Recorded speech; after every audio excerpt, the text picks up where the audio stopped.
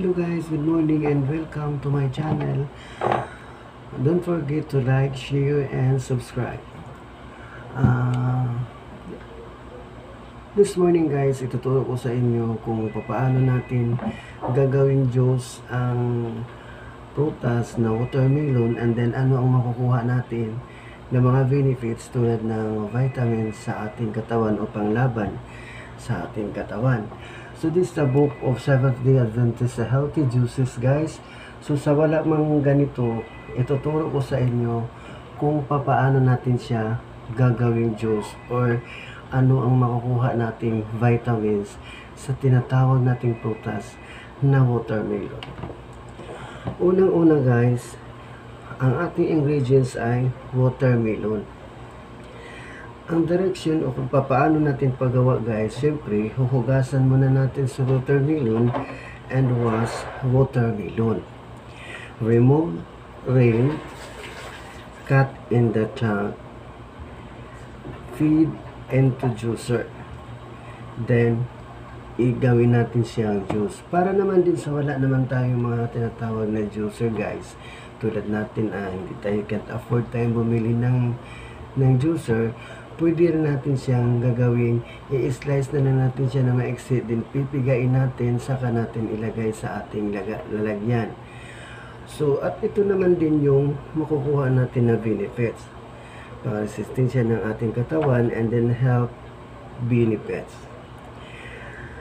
Quizzes first, electrolyte and water content. So, kailangan natin siya guys, lagyan natin siya ng maliit or kunting tubig. And then, i-shake natin. Then, second is great for vision and humanity.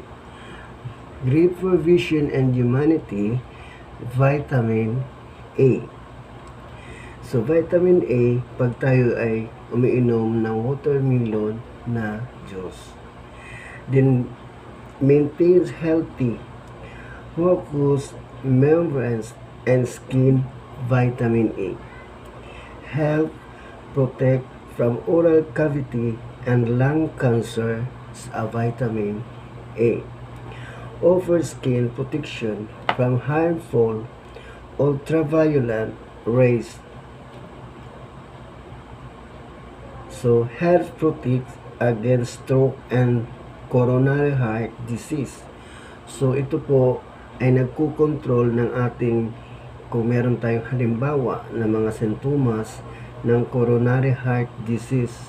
So, kailangan natin guys na uminom tayo ng watermelon juices.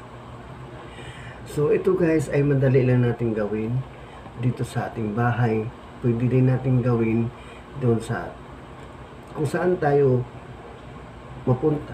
Pwede naman natin gawin na without juicer. I-slice lang natin siya ng maliit. Pipigain lang natin. Add natin ng konting tubig sa isang tasa. Yun ang inumin natin para magkaroon tayo ng vitamin A sa ating katawan. So yun guys, nakukuha na natin yun ang ingredients ng watermelon. Direction: wash watermelon, remove rind, cut in chunks, feed into juicer, then juicer. So health benefits, which is first electroviolet and water content, great for vision and humanity, vitamin A. Maintains healthy mucous and membranes, knees and skin, vitamin A. Helps protect from oral cavity and lung cancer, vitamin A. Offers skin protection from harmful ultraviolet rays, lycopene. Help protect against stroke and coronary heart disease, potassium. So this is juices for watermelon. Other guys, meron din tayo ulit na panibago na tomato juices. This is a tomato. So, ituturo ko din sa inyo kung paano natin gagawin or ano ang mga ingredients or ano ang makukuha natin sa maong benefits ng tinatawag natin tomato juice. Okay guys, first is ingredient, tomatoes. Then direction is wash tomato. You may remove the seeds. So kailangan nating hugasan, i-remove o tatanggalin natin ang maong mga buto. Feed into juicer, strains, then ipaprocess na natin.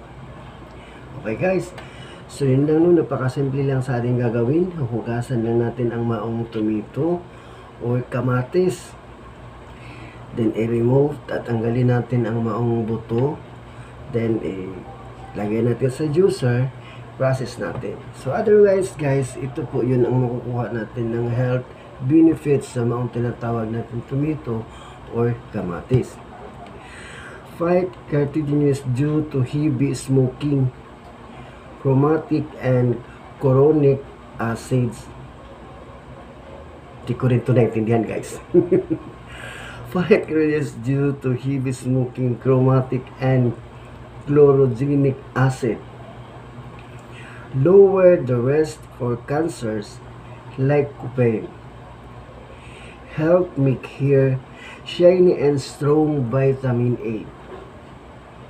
Improves vision, vitamin A.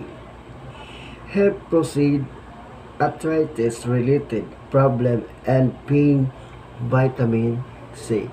So guys, ito po pala ang makukuha nating benefits sa maong tomato or tinatawag natin na kamatis. So uulitin ko po guys kung paano natin, ano ang ating makukuha. Fight carcinogens due to heavy smoking, chloramic and chlorogenic acid. Lowers the risk for cancers, lycopene. Helps make hair shiny and strong, vitamin A. So, magkakaroon para tayo ng shiny sa ating, and then, meron din tayong makukuhang vitamin A. So, improve vision, vitamin A. Helps reduce arthritis, related problem, and pains, vitamin C. So, yun din guys ang ating makukuha pag tayo ay gumawa ng tomato juice. So, otherwise guys, pag wala pa kayong book ng mga ganito, pwede rin tayong mag-order kasi marami din tayong mga book ng ganito. Then, para madali nyo nang matutunan kung papaano natin gagawin ang gusto natin gawin na mga juice, at para malaman din natin kung ano ang makukuha natin na mga vitamins o papaano natin gawin. So, dito natin siya makukuha or mababasa sa healthy juices. Otherwise, hindi lang yan ang may tuturo ko sa inyo. So, may tuturo ko sa inyo ito, lahat ng mga nandito na book, tulad naman itong strawberry.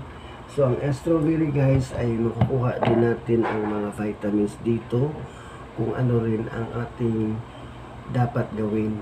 So, otherwise, dahil meron pa tayong kunting oras, ituturo ko din sa inyo kung paano natin gawin ng juice ang strawberry.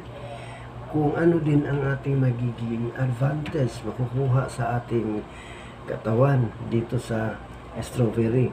Otherwise, unang-una guys is ingredients of strawberry. So, ang direction guys ng paggawa natin nito is wash ang strawberry. Siyempre, hugasan natin muna yung strawberry bago natin siya i-remove sa steam. Remove steam, feed into a juicer entrance. So, yan lang po guys ang ating ingredients. Hugasan lang natin yung strawberry, i-remove ang steam, then feed into juicer entrance. Ano naman ang makukuha natin benefits dito sa mga tinatawag natin na juicer strawberry? Ang health benefits ng juicer strawberry guys ay reduce to change to stroke potassium. So, nagre-reduce guys ng change of stroke potassium. Helps prevent cancer, allergic acid, reduce the risk for inflammation, phenolic content. Again, reduce the risk for inflammation, phenolic content. Hindi ko masyado naintindihan guys. Beneficial to unborn babies, brain, skull, and spinal cord. Again, beneficial to unborn babies, brain. Okay, so ito para guys ay nagbibenepisya ng halimbawa tulad ng mga bagong silang na mga baby sa skull and spinal cord. Folate vitamin B. Ito na po guys, ang makukuha natin sa mga strawberry juices. Folate vitamin B complex helps prevent birth defects. Vitamin C, folate, vitamin C, folate contribute to bone building and repair manis. Palitindihan. Contribute to bone building and repair. Building and repair guys Ito guys. So ito po yun guys ang nagtuturo ko sa inyo na tatlo nating fruit juices. Una, ang naituro ko sa inyo ay ang watermelon. So tinuro ko sa inyo kung paano natin gagawin and ano ang makukuha natin ng mga benefits. 2 is tomato juice. Ganon din ang pagkagawa. 3 is strawberry juices. So guys, don't forget to subscribe my channel, like, share, and subscribe Course Vlogs. Then every morning ay gagawin ko ang pagtuturo sa inyo sa maong gatulad lang din nito kung paano natin gagawin juice ang maong prutas. Okay guys, until here, bye bye.